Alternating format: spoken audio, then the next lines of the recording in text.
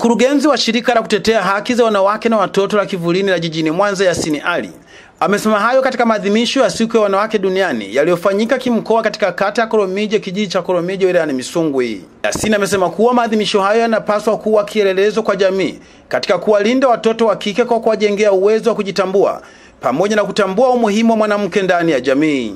Hawa ni wale walipotiwa. Kwa hiyo ni vizuri tukajitahidi sana kuzuia janga hili. Kuzuia mikakati mbalimbali ya kuzuia, kwa sababu gharama za kuponya.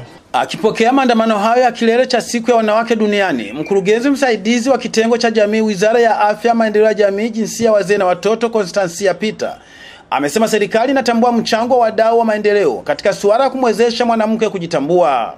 Serikali imeendelea kuwawezesha wanawake kiuchumi kwa kuweka mazingira wezeshi.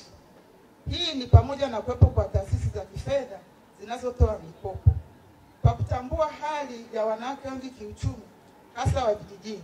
Baadhi ya wadau wa maendeleo na wanawake walioshiriki katika maadhimisho hayo wameelezea jinsi changamoto zinazowakabili wanawake katika kujikwamua kiuchumi wakati huu wa kuelekea kwenye uchumi wa viwanda.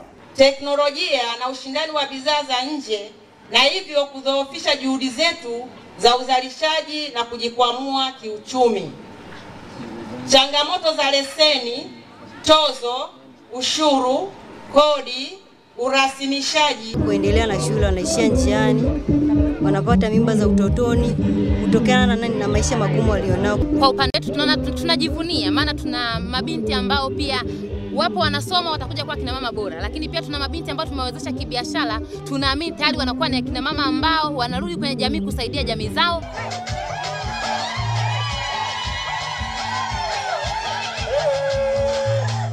Maadhimisho hayo ambayo imebeba kauli mbiu ya mwaka huu isemayo kuelekea uchumi wa viwanda, tuimarishe usawa kijinsia na uwezeshaji wanawake vijijini, yamefanyika kimkoa katika viwanja vya shule ya sekondari Koromije kwa kuwashirikisha wadau mbalimbali wa maendeleo na wanawake wa mkoa wa Mwanza.